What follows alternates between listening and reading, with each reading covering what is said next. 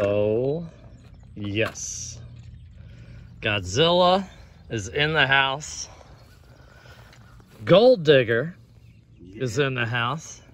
Because I got my shooting partner, Norm, here. Finally. Finally. It's been a little bit since we were able to get together. A couple weeks. Yeah, well, you mow lawns and I'm a farmer, and it's that time of year. We're set up. We're going to be shooting pellets, these 40 grain pellets at some targets that... grainers. What's that? Oh, 44 grainers. Yeah, sorry. 44 grain FX pellets, man. It's a little, it's a little hot out here. I have my pellet gauge coming. Should be Oh, sweet. All right, cool. Yep. I can't wait to hear what you think about that, because if we're not shooting bullseyes here all day long, then I'll have you sort all my pellets so that I can. Absolutely. I don't know if you're going to want to shoot the ones I sort, because remember, you're competing against me now. Right, yeah. All dinged up skirts from your fingernails. Like, just enough, like, maybe you won't notice. But, yeah, quick rundown of the setup. Souped up MK2s. These things are pellet monsters. We're both running Nexuses on top. Great optic for this, and you're going to be able to see that through the scope cam. I've got the Orion cam on top, give us a nice clear picture. We're Saber Tactical'd out. I still have a bag rider on here, but now, man, I don't know. Now that I have that, I'm like, not even sure if I need it. It's got this monstrosity of the most stable thing you'll ever shoot off bipod-wise, which is pretty cool. And just, I mean, check out that freaking paint job. It's actually laser engraved right into it.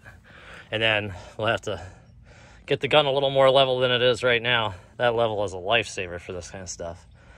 So anyway, I'm gonna get set. We're gonna run some scope cam, run some B-roll. You want to B-roll me a little bit, bud? Absolutely, man. And then we'll start slinging lead. You guys can see candidly how we do on our very first try. You can see the cattails moving a little bit. We got, I don't know, 5 mile an hour breeze, something like that. It's no big deal. But it comes on and then it goes dead still. So we're just pouring sweat. I don't know what the humidity is. 110%. I don't know, but I'm glad we put this easy up to get a little bit of shade. Or roasting. Yeah, I've been sweating it out. But anyway, without further ado, you ready for this, bud? Let me have a sip of Monster to calm my nerves. Dude, I don't know if we're gonna break. I mean, like, I see people posting 230s and stuff. Right. I don't even know if I'm gonna break 200. I've never shot this type of target before. Buddy. These targets don't have feathers. Well, we'll see what happens. Like I said, I mean, it is what it is. So we're not gonna edit the crap out of this. So to hide something bad. If we screw up the targets, then you'll get to. You'll get to. You get to make fun of us. It is what it is. Here we go. All right. What happens? I'll fling one down at the sighter. I feel it coming from the left. So I'm going to hold on the 8 ring and see if it drops in. No, that was incorrect.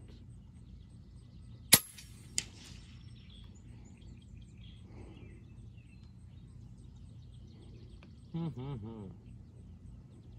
is going to be harder than I thought. Really? Yeah.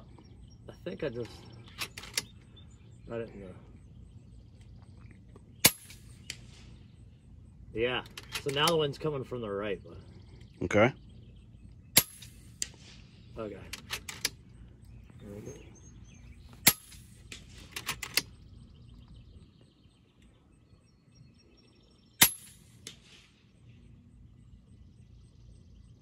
I like that one. And we have 30 minutes to shoot these. Yeah.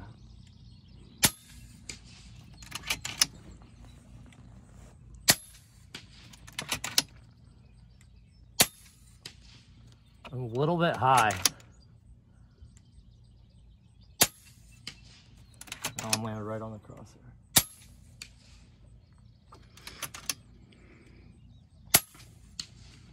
You do realize this is not the speed challenge. Yeah, I know.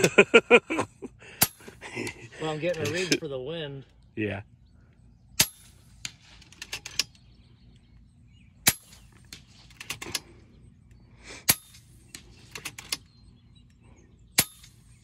Oh, that was a bad shot. That was a bullseye.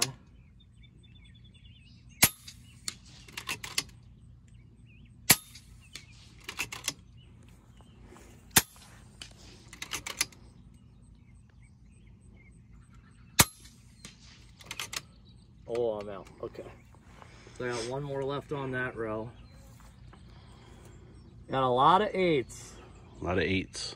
I don't... Oh, I might have 1 7 so far. But other than that, it's actually shaping up pretty good. And I know it's not the speed challenge, but it's like, you get that wind going. Yeah, yeah. Why come back down to the site if you like your last shot? Just go. Absolutely. Or at least that's my theory. But I'm sure a bunch of people that are a lot better than this will be like, no, bro, you're doing it wrong. But well, plus it's not gusty here. You know, if it's going to be gusting like that, then you're going to have to take your time. It's changing from left to right, though. Like, it'll push this way a little, and then it'll push that way a little. But the gun's doing real good. I'm happy so far. Here, I'll run right at it. Okay. I had to take one more cider just because I'd have it, had a break. Yep. Maybe a few more, depending on how the first one goes. All right, here we go. All right, that was low, right? Oh, yeah, I feel it. Yeah, I feel the wind picking up now. Big time. Yep. Okay, here we go. On target. Got it.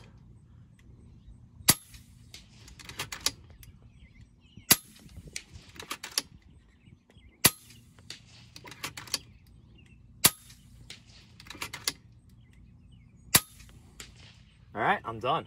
I don't think that's how it's supposed to go.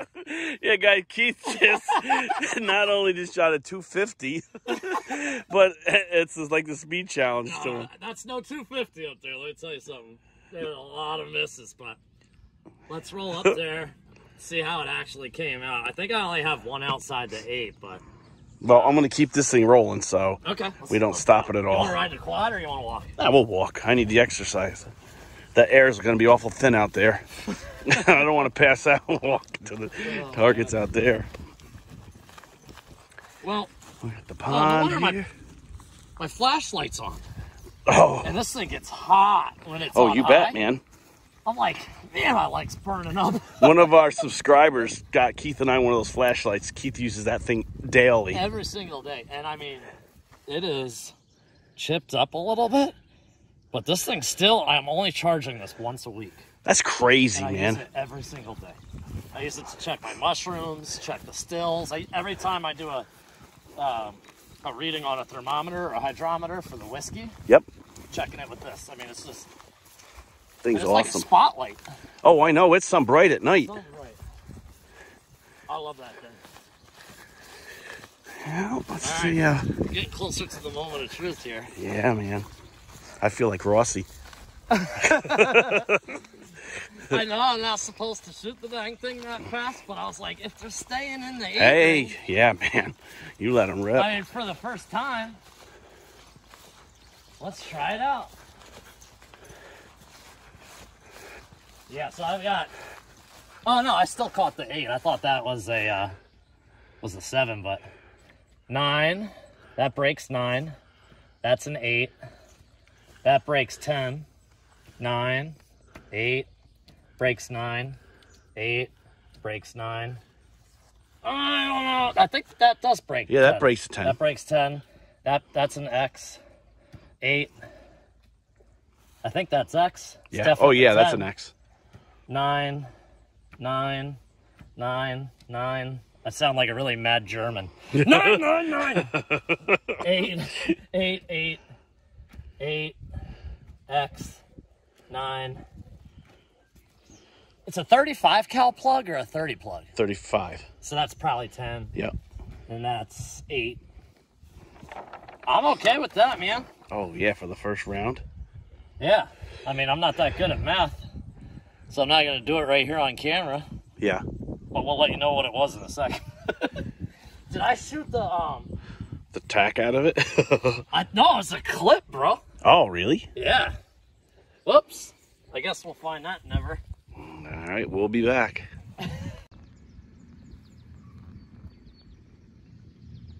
Do you want me to go get you a phone book, bud? You got a pillow or something? What the hell? I'll find something. See, shooting mats aren't just for prone shooting. They're also for leprechaun shooting. That gold digger looks nice, man. Oh, it's awesome. I'm just upset that I don't really shoot it much because I wanted to leave it like Justin built it. Well, now you got a reason to shoot it a whole lot. Oh yeah, man. We're gonna be burning ammo and targets nonstop from here till the end of August. Now I gotta sight it in.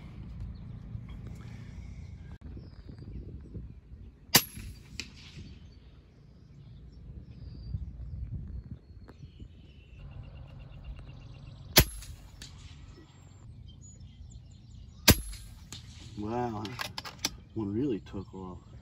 Uh-oh. Come on, man. There's 20 plus K on the line here.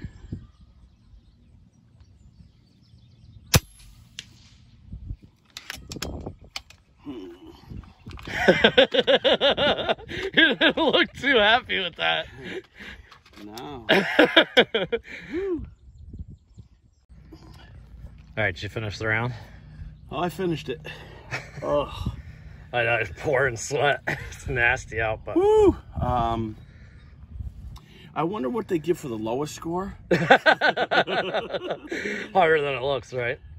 Well, do they have age? Yeah, they should put a seniors bracket in. Yeah. What I'm wondering is, like, if we've got, you know, a more solid bench. I mean, I did my best here, people, but it's not absolutely perfect. I was shaking a lot throughout the whole thing. Were you shaking or no? No, I didn't feel like I was shaking. I felt like, and I think you'll see it in my scope cam, like they were buzzing like a bee, the crosshairs over what I wanted, but they were... You were shooting fast. Yeah, I was. You were shooting really fast, and maybe that's really the way to do it. I was trying to stay slow, but when you said try to keep them all in the white, did you mean on the inside of that blue ring? Yeah. Yeah. Get a false sense of security shooting in, you know, calm conditions. But we can't control the weather, so I wish it was a little windier today. But I think we need Steve down there with a bellow. Yeah. Well, let's go see how you made out, man. All right. Might not be as bad as you think. Oh no, it's pretty bad. All right. Well, we'll meet you guys up down there. What's the status here, rifle, bud? On safety, empty. Okay, cool. Here we go. All right. Well,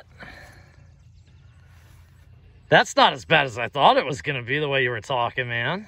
Oh, it's pretty bad. Well, you got a 6 and a 7, a 6.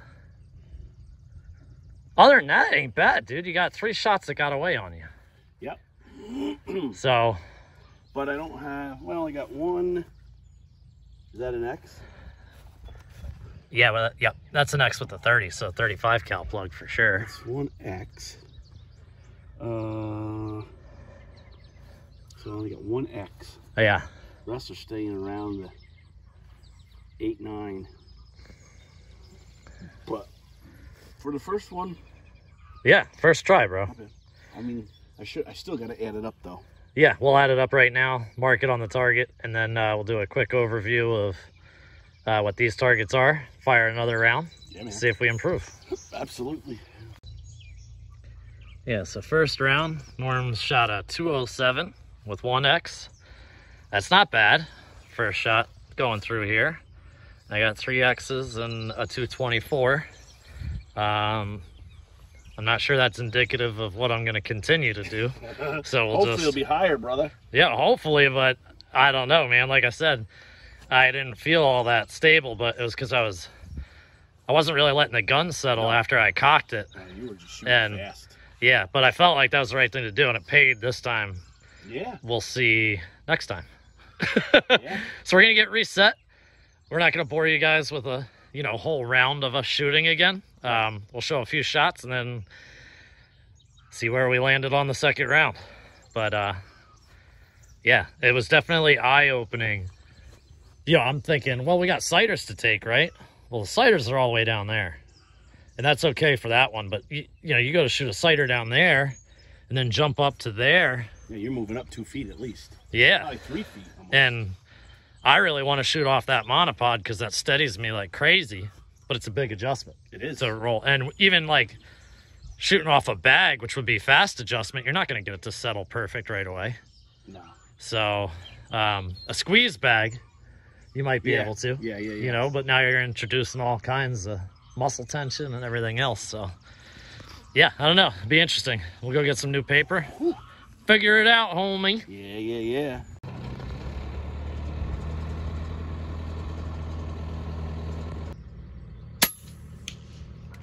One let down. Oh, I just felt the wind change. Big time wind change.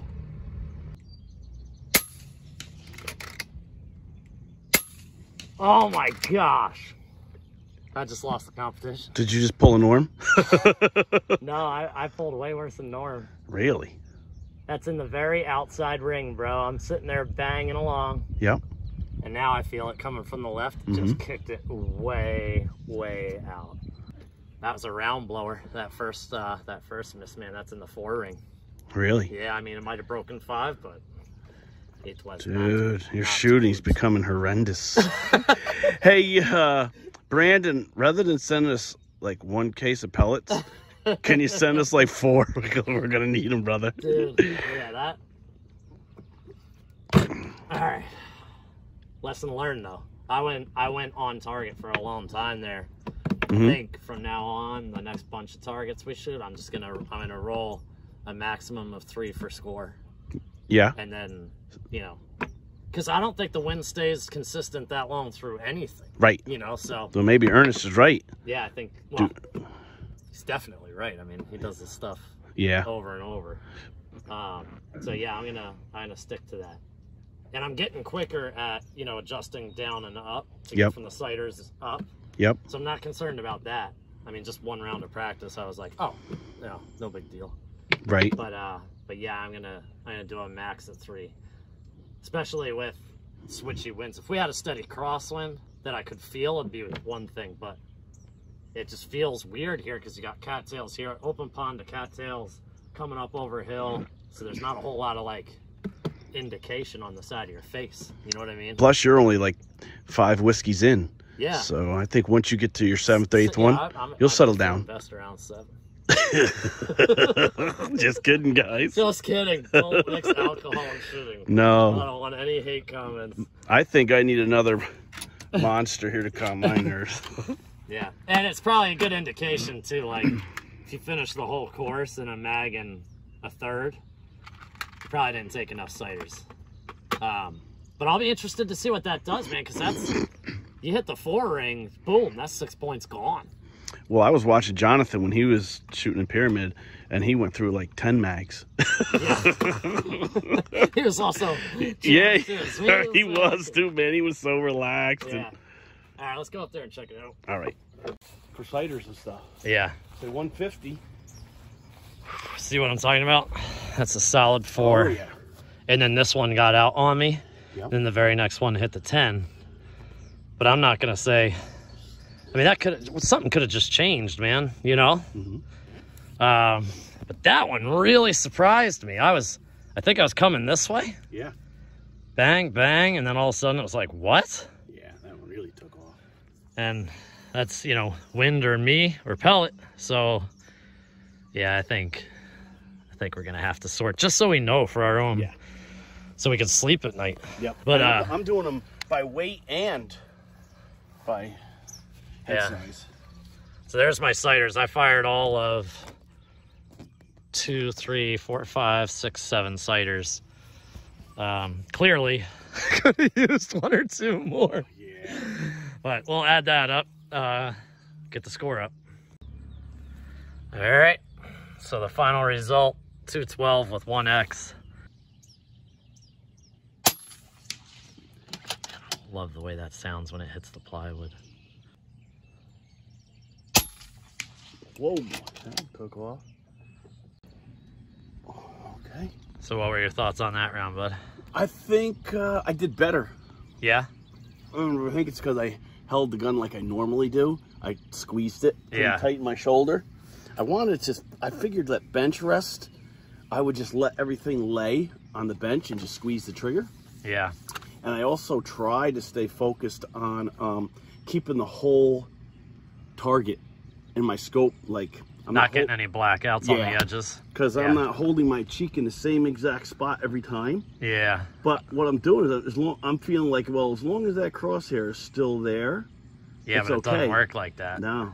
No, you gotta have that. I think you should think about one of those Saber Tactical cheek rests. Yeah, I gotta give Donnie a call. Bring it up just a little bit. Because I think that you're not able to like chipmunk cheek it really hard every time, right? Because it's like the scope, you'd rather be up just a little bit. Exactly. Yeah. So you need a little something there. I don't know if I chipmunk cheek. I gotta watch this video back later on tonight and see if I could use, you know, a 1/2 inch up too, or if I'm good. I never get the black circles on the edge just because I don't know. I just don't. But I might be able to get a better cheek weld if I don't already have it. I'm not sure. I think I got it. It feels good, but I think I got at least 2 or 3 10 rings though. Nice. This time, but I just don't know why, man. This round, like 3 or 4 of them dove low, really low, and I don't feel like it was me. The one shot, I took my eye off the scope because I thought I had safety and it flew high. That was all me, but man, at least 3 of them that flew low. Boy, they felt really good. And did you have black circles on the edge there or no? I don't think so. Okay. I don't think so. I might have. So that it could be bad pellets, or you know, like I said, you need that little bit of extra up. Yeah, I think I want to give Donnie a call and get that. Can't hurt. No, it can't hurt. Tune your gun just the way you want it. You know, like in terms of how it fits you. So that's great. Yep. You lost one there, but you know, you get it back there. Now you're back to averaging 8. This is the one I flew high. I took my eye out of the scope. That it could have gone a lot worse, dude. Oh yeah. Oh yeah. All right, so we got to do a little bit of math. Couple 7s, but nothing. You don't have any 4s or anything up there, no, so I'm hoping that this score is going to be higher than the last. Yeah, looks like you forgot to do something now. One pellet? I'm following. You took one shot? I'm following my mentor, Keith Gibson's thing. I'm not shooting as fast as he is. I think you got me on this one. Let's do the math. All right. Norm improved significantly. I think it was 207 the first time. 216 with 2X. And you said you did better. You knew it. I definitely felt a lot better. I'm definitely going to squeeze the gun tighter, but I'm going to try a couple other things with my cheek weld. Yeah, definitely some cheek weld work. Because if you're ever seeing black on the edge, it's like something's not right. Yeah, I'm seeing like half black. Yeah. So I took the first round. Norm got me this round. Definitely eye-opening. I can't wait to do a lot more of this. Just going to crush it. Oh, I know, man. I wish I had more time today to do a bunch more, but I got to get back to the grandkids. Yeah. And next time, maybe we'll bring a fan out so it's not so I'm going to dang have hot. the generator. I may even bring my portable air conditioner. Oh, yeah. We should do that. But, yeah, pretty cool, man. Well, let's wrap these up, clean up. Guys, I know that this was a pretty niche video of, you know, practicing for shooting paper. But we're going to learn a lot of lessons here, and we hope that we can teach some of the lessons that we learn out here to you guys and help everybody out. I know my takeaway from today, only 3 shots for score, unless I'm just drilling X's, you know, and I'm shooting fast. Yeah. But the wind doesn't stay stable for more than 3, 4, maybe 5 shots. Yep. So I'm going to try and force myself to take breaks, get down to the sighters. And Norm learned cheek weld, cheek weld, cheek weld. And holding my gun as I normally do. Tight. Yeah, as you normally do. You know, Keith's like, oh my God, you squeeze the gun so hard when I'm like shooting. So I just try to do with this Benchrest thing to let the gun lay on the bipods. Yeah, but then that screws up your whole, everything you've been doing for the last bunch of years. Yeah. So screw that. I'm going to change that and learn that. And the big thing is that cheek weld, man. Yep. So next time we come at you guys, we're hopefully a little wiser on this, post some better scores. Yeah. And I don't think we did too bad for our very first time. No, man. I was candidly just hoping to break 200. So yeah, no doubt. I'm happy. And it's nice to actually shoot the real thing. Oh my God, man. Because I've been shooting, you know, like I'll print one of these out on an 8x11 shoot it a bunch of times. You know, I had 5 of them. I'd shoot each one 5 times, which isn't the same as transitioning to a new target every time. So it was a very different experience. Really cool. So catch you guys later. Yeah, man.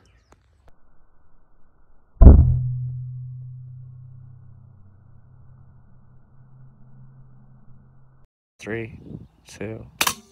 Done. Done.